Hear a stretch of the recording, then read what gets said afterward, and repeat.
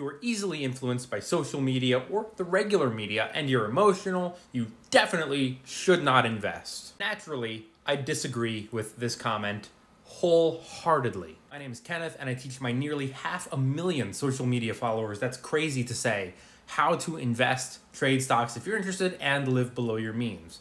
I actually have a free investing course right over here. All you gotta do is go right here. You can read my blog posts if you want, but what you're really after is the menu right here. All this stuff is totally free. I get comments like this every once in a while.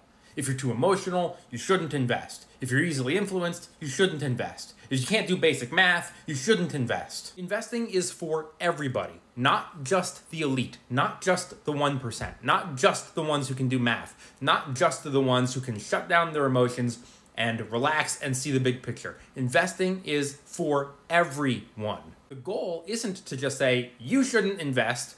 Instead, the goal is to learn how to control your emotions and relax. If you are a new investor and you only just started investing within the last few weeks or even few months, seeing a really big day in the markets where everything drops 1,000 points can be really, really scary. But it's not a reason to panic. Please, whatever you do, don't panic. I was live this morning on TikTok and somebody came in and said, I panicked yesterday and I sold half of my long-term investments. Please don't do that. By the way, his investments are generally seen as many of the safest investments you can have. Index funds. This is the S&P 500 around the year 2000, and you can see right here that it's around, 1,500 points, and a few years later, look at that, it just tumbles all the way down to 800 points. And then it goes up to 1,500, and then it tumbles again.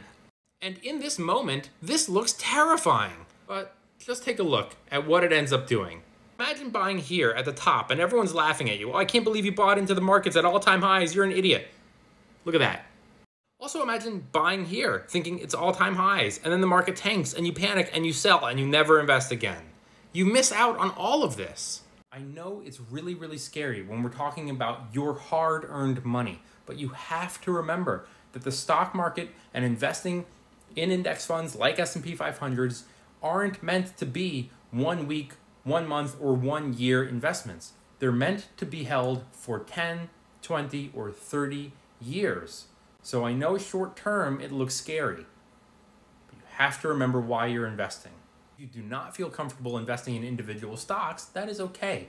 Index funds and ETFs are considerably safer long term. The goals for you as an investor are to find what makes you comfortable and remember that you're in this for a very long time. Social media and the regular media love to get ratings. How do they get ratings? Do they get it by saying, hey, don't worry, everything's going to be fine? No, of course not. They bring on everyone who screams, it's over, it's ending. The longer you invest, the more you realize that big down days like this are no reason at all to panic. It's actually maybe a great buying opportunity. All right, smash that follow. Thanks for watching. See you later.